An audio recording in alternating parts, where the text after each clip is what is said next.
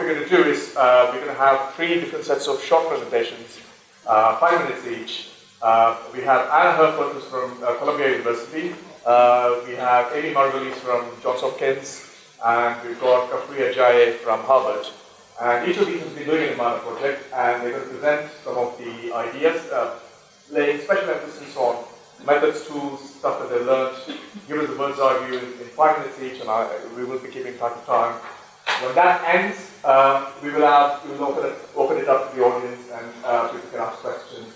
And so let's keep more time for the questions. So let's carry on, Anna. Very quickly tell you about the IANDA project, Indicators of Affordability of Nutritious Diets in Africa. And even though our first 2 countries were Ghana and Tanzania, as part of this grant from IMMANA, the indicators are really designed so that they could be used in any country or any context. This was kind of the proof of concept in these 2 countries, and we really learned a lot about the different food price data collection systems and actors and what we could work with in the 2 different contexts. So the team you can see here, I'm presenting on behalf of our whole IANDA team, with Jennifer Coates, Will Masters, Jan Bai, and Zachary Gersten from Tufts, Daniel Sarpong, an economist from University of Ghana, Fulgence Mishili, an economist at Sokoine University in Tanzania, and Joyce Kinabo at Sokoine University, and Rebecca Heidkamp at Johns Hopkins. So the vision of this project is that when we speak of food prices, the concept that we would like to see should reflect the food people need for healthy and active lives. So when we talk about, we hear the term food prices, it should reflect safe, nutritious food to meet dietary needs, which is the basis of food security, access to adequate food. However, that is not actually what it is reflected in food prices as they're measured. When you hear the term food prices, it generally means either starchy staples, such as what is monitored in the World Food Program Market Monitor, very detailed monitoring of staple prices, or a basket of foods that's most economically important or most often consumed. And one example of that is the FAO Food Price Index of global food prices, which includes only the commodities of sugar, cereals, dairy, vegetable oils, and meat. These are clearly economically important commodities that were just simply, this index was not designed at all to reflect nutritious diets. So we set out to create an alternative way to look at food prices that would reflect nutritious diets. And in the 2 countries where we were working, we did a data landscaping of all the different actors who collect food prices. And after interviewing the different stakeholders and working with them in our first workshop, our key data sources ended up being 2 in each country. In both countries, there's a statistical agency that collects consumer prices. And in both countries, there was an agency collecting market prices of agricultural commodities in a market information system. So that was the Ministry of Food and Agriculture in Ghana and the Ministry of Industry and Trade in Tanzania. And we selected these as key data sources because they're national. We wanted to work with national stakeholders. They have data from all over the country so that we can compare prices in different regions. And they also have a mandate to provide public data as well as having adequate diversity in their food lists. For example, one of our potential data sources of food prices was the East Africa Grain Council. They have lovely data and collect it really well, but they only collect the staple grain prices, so we couldn't use that to construct indicators of nutritious diets. So we worked, this is pictures of going to the market with enumerators in Ghana. We worked with the existing food price system. That's a key piece of this project, was not to collect our own new data, but to work with the data systems already in place. So we accompanied the Ministry of Food and Agriculture staff to the markets, and we actually worked with them to expand their food list, that they already had a system in place that was very robust, covering 164 markets nationwide every week. But it didn't include a lot of really nutritious foods that are commonly consumed in Ghana. So for example, it didn't include any green leafy vegetables. And the one being weighed on the top, nkontumre, is a very popular cocoa yam leaf that's really important for nutrition and dietary diversity in Ghana, and that's one of the foods that we added to their food list. They've been a really wonderful collaborating institution. They piloted the expanded food lists in 4 districts in the country, and it went very well. So they actually decided to institutionalize the expanded food list nationwide. So Ghana is now collecting food prices for diverse foods for nutritious diets that can be used to construct indicators of the cost of diverse diets. And we developed 4 such indicators. One is a nutritious food price index, which works only with the statistical organizations. It's an alternative to the consumer price index for food, but instead of weighting the foods based on their economic importance, it weights them based on their nutritional importance. So you can look at the 2 side by side. And the cost of diverse diet is another index that measures how the price is changing of minimal dietary diversity, which is 5 out of 10 food groups in the minimum dietary diversity for women score. Then 2 indicators show the absolute cost of buying a nutritious diet, and one is the cost of foods to meet nutrient adequacy using a linear program. And the other is cost of a recommended diet, which is a simple calculation of the cost to meet the recommended number of servings in each food group every day. So we have developed these 4 indicators. It depended on good data to begin with.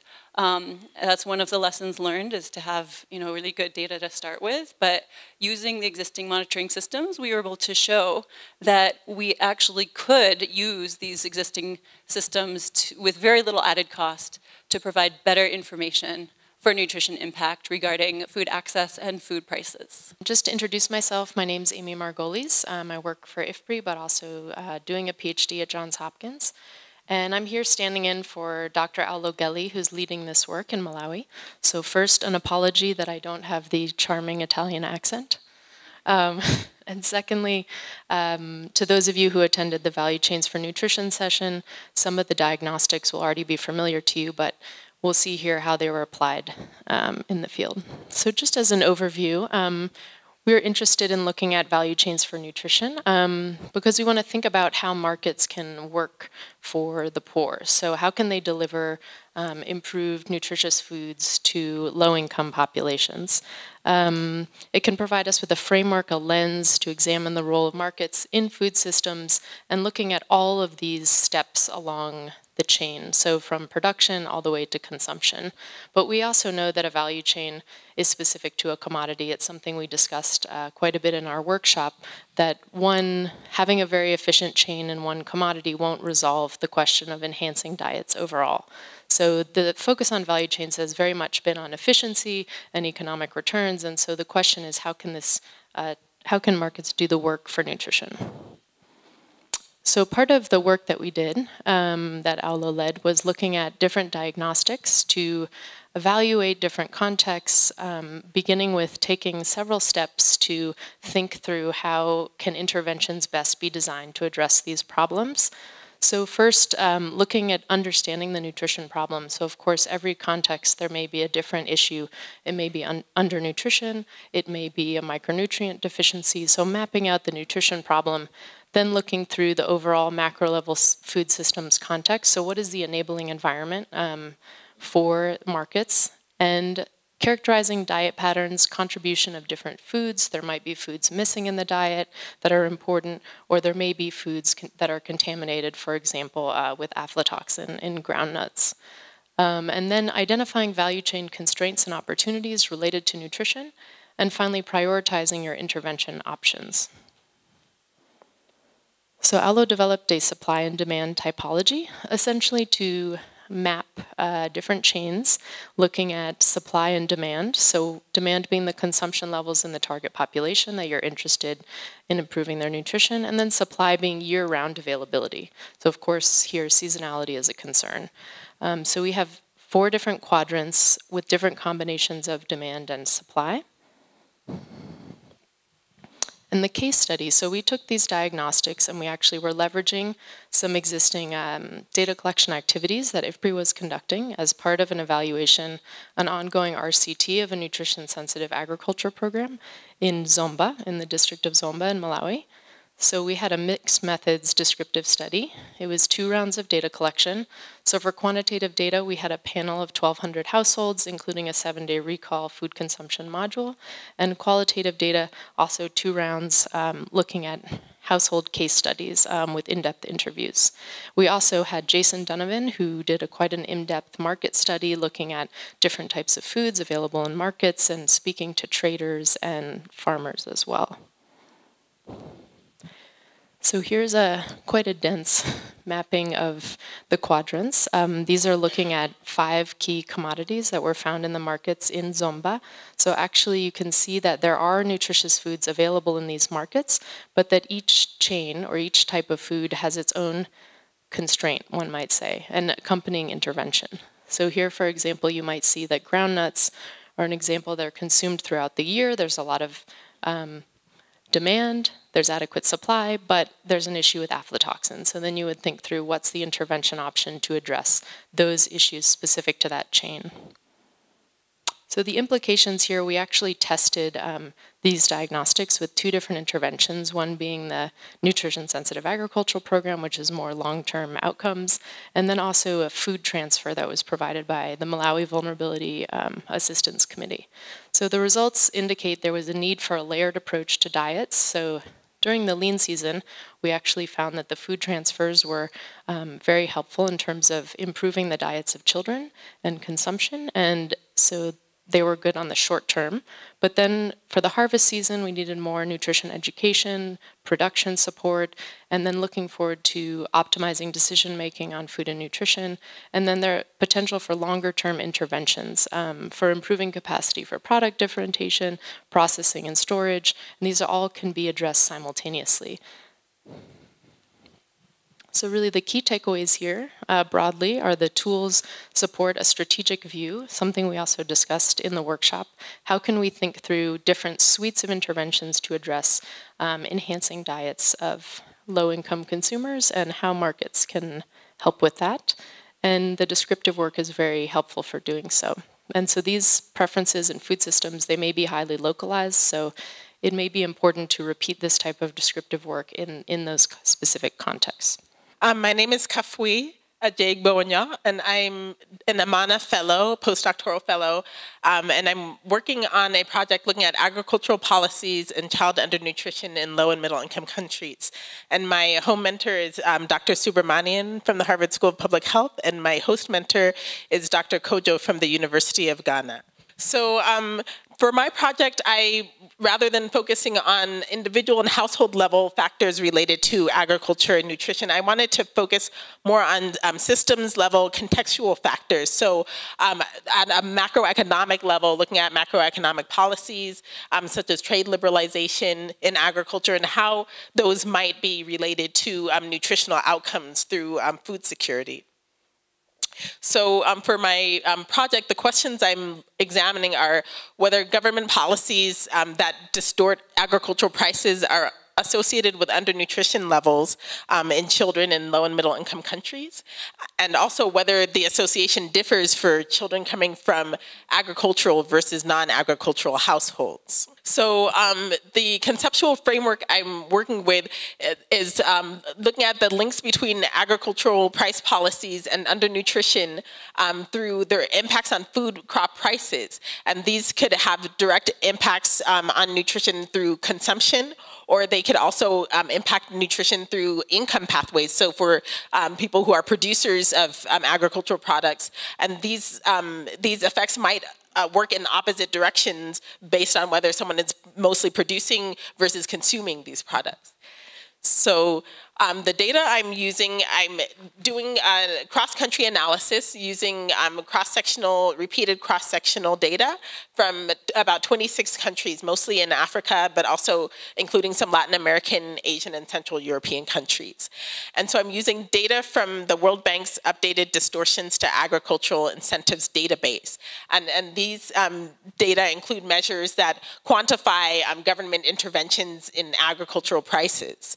And then I'm linking this data to data from demographic and health surveys. So there were about 85 DHS surveys that had data that also from the distortions to agricultural incentives. So I was able to link those data sets and look at surveys between 1986 and 2011. And I'm focusing my sample on children between the ages of 6 months and 35 months. So the main policy measure that I'm focusing on is called the nominal rate of assistance to agriculture.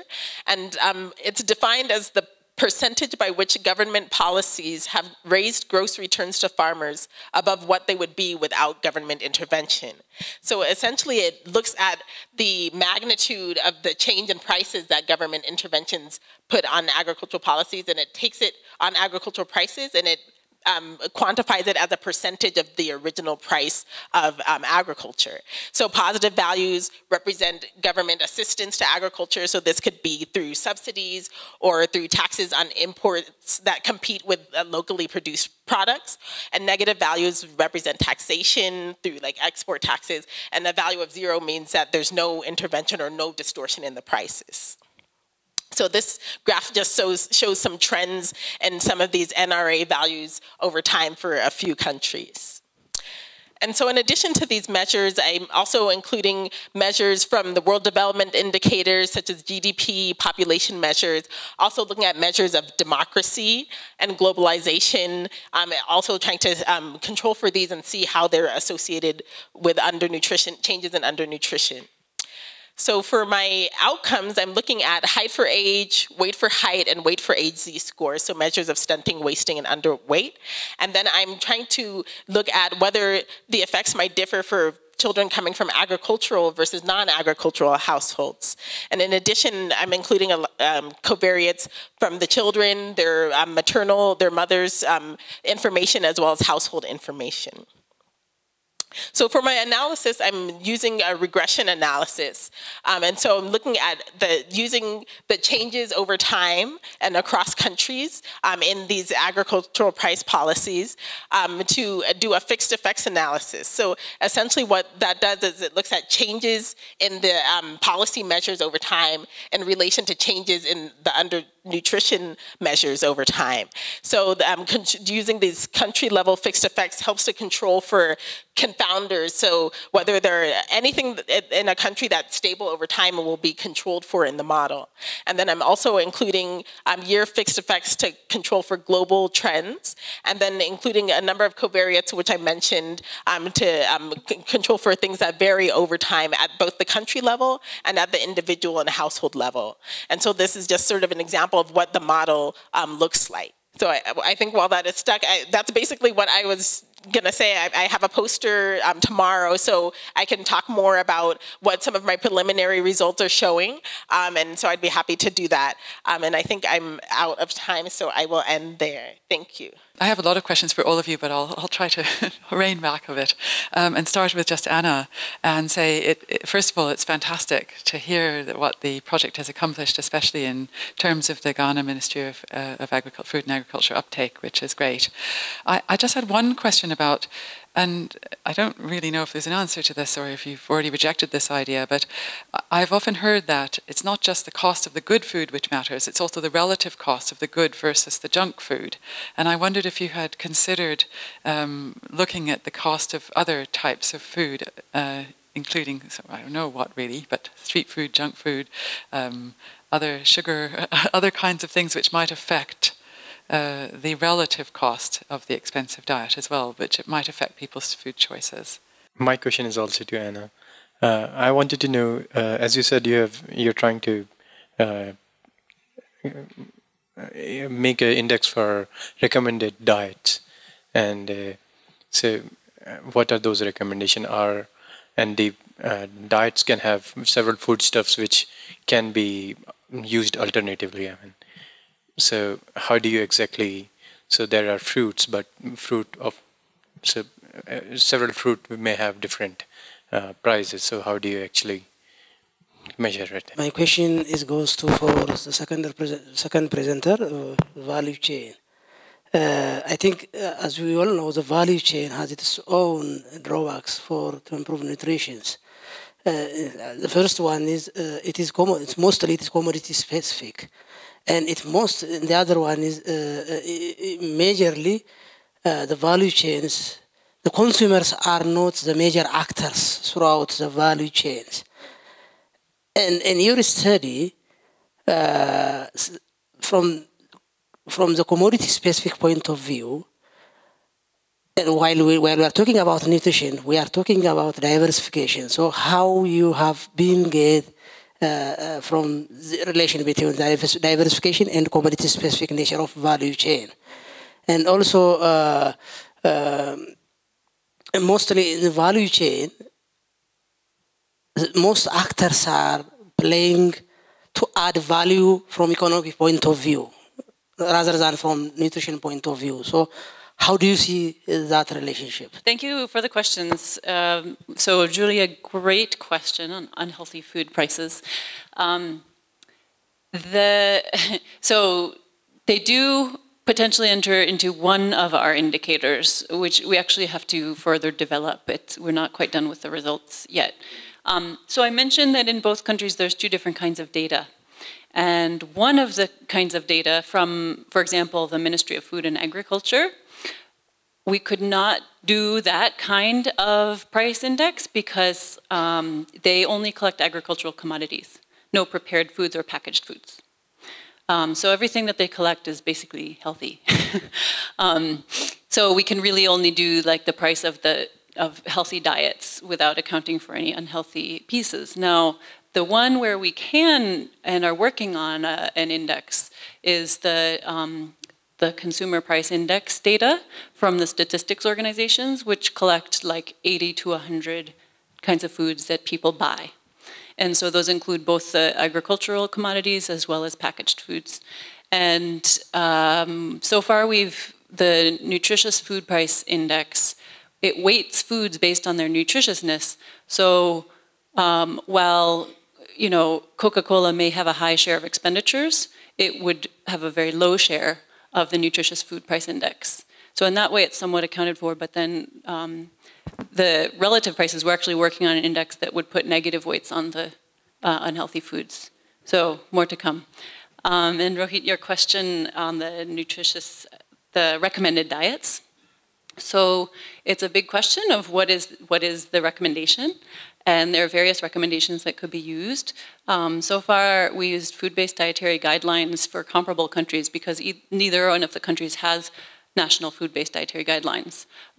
But Benin does, which is a close country to Ghana with similar dietary patterns and foods. So we've used the Benin food-based dietary guidelines and simply cost out what the prices there for food groups, starchy staples, proteins, vegetables, and fruits, and a number of servings for each of those. So we put all the foods in our list into one of those 4 categories and take the price of the lowest ones for fruits and vegetables, because diversity is part of the recommendation. It's not simply the one lowest, but the 3 lowest. So you get adequate diversity, but also at low cost, to find the lowest cost of actually meeting those recommendations. I think, so this work is still in process, but we have quite a lot of qualitative data that was very interesting, looking at household preferences, as well as all sorts of barriers that the participants themselves were expressing. So for example, there were a number of gender barriers to women's participation in local markets. There were other things such as aggressive behavior by vendors who control prices. And so in that process, we're sort of identifying different entry points and constraints for these local value chains, because we see that there are nutritious foods available. So you could be sourcing a basket of nutritious foods from these local markets. But that qualitative data, I think, will be feeding in quite a bit to what we've already seen in the quantitative data. about the changes that are occurring. And then on the second question about adding value from not just the economic point of view, I think one important thing that we have going is there's a lot of buy-in and collaboration from various actors. So really engaging with government, so with the government of Malawi on the Malawi Vulnerability Assessment Committee, as well as NGOs and the World Food Program. We've been deeply involved in talking with them about their operational approach and how to pair these different types of interventions together. So joining the efforts of government and NGOs and community-based programs to work toward that common objective, I think that's the challenge in kind of stimulating both the supply and demand side. I have one for each of you, actually, and thank you very much, all of you. The first one, I guess, is for Amy, and I wanted to find out how you measured demand. You know, when you said that supply is high, or the demand is low, or demand is high, I wondered how you figured out that demand was high or low. That was the first question there. And then for Kafui, I'm coming to see your poster for sure. But my question was about, when you first started talking, you talked about a lot of different policies that might affect it, but then your presentation was mostly about the NRA, about nominal rate of assistance. And I wondered, I mean, obviously a very important factor which is well known to affect this is food subsidies for grains and consumer subsidies and so on, and minimum pricing and so on. And I wondered if you had also, probably you have covered that and you just didn't have time to talk about it, right? Okay. You were explaining how the nominal rate of protection and how it affects households. I wanted to know whether you would like to separate, or maybe before I go ahead, you know, a certain policy will affect households differently depending on whether they are net buyers or net sellers. So a higher or lower price will affect households differently. So it's difficult to get a win-win situation for everybody. So I was thinking whether you are going to separate out the effects or impacts on the different types of households. I also had a question for Kafui, which is interesting work on agriculture policies.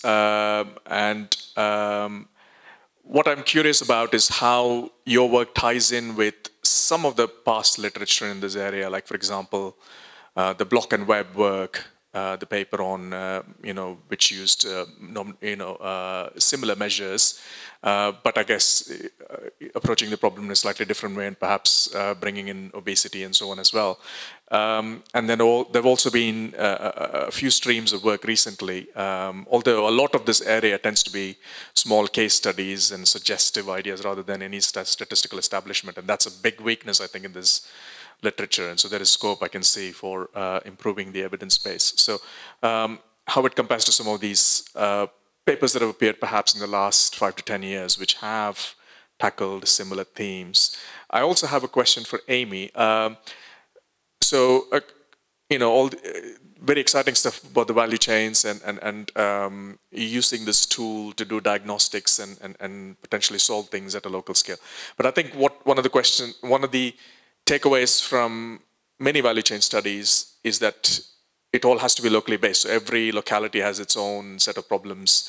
And so you have to use the diagnostics in a local area and then figure it out and then find out interventions that will supply it.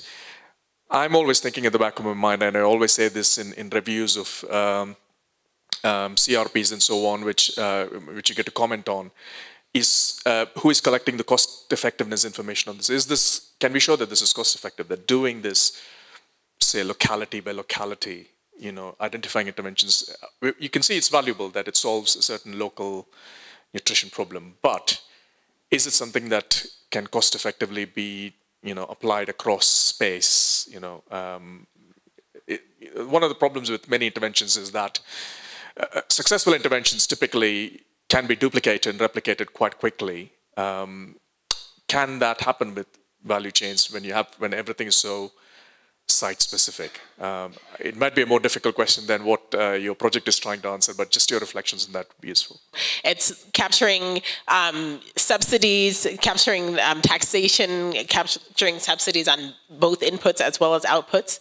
And so it takes that information, and so the way the data set is set up, they have NRA values for specific products, and then they also have them for certain sectors of agriculture. So tradable agriculture, so those are export crops and import competing crops, as well as non-tradable agriculture, and then there's measures that look at the whole agricultural sector, so sort of taking weighted averages across the agricultural sector. So I think that was one of the benefits of the NRA measure compared to other measures, is that it does try to capture different types of government intervention, so not just like one type, whether it's like tariffs or taxes, but also tries to look at all the ways in which governments are distorting prices. For some types of measures, the effect on consumers is the same magnitude but in opposite direction as on producers. But they also, the data set does also have a consumer tax equivalent, which measures the ways that government interventions affect prices for consumers. So that is also something that can be included in the models. I don't know if I should answer all the questions for me or okay, so I think the next question was about looking at different effects for different households.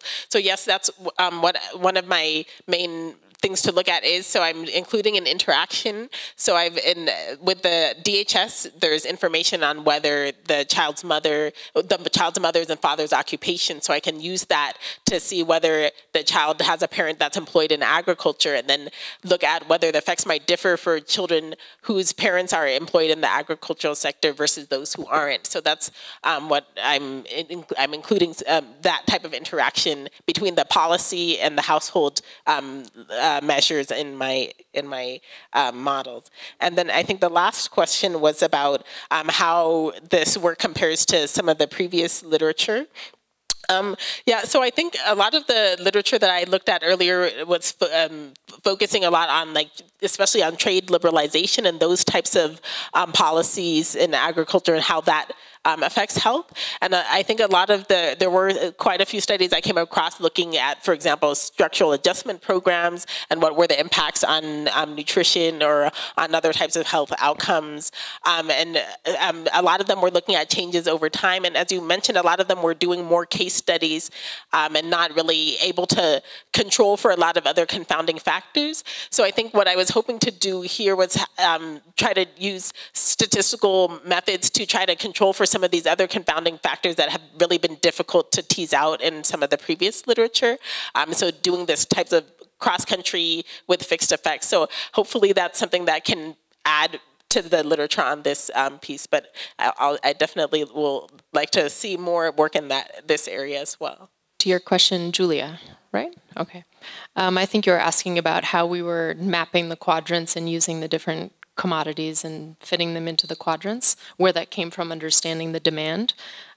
So that mapping actually was an output of two sources of data, one being the quantitative household survey. So that was looking at what are households actually consuming, what types of foods are they spending money on in the market. So we have descriptive data looking at what people are eating over the seasons as well. You know, in the lean season, what they're not eating, what they are, and then matching that with the data that Jason Donovan collected in the separate market study. So he was really, you know, I should have included a slide, but very detailed information on what was available in every single market, seasonally, when things were not available, and so on. So I believe that was used, both types of data were used to map the quadrants.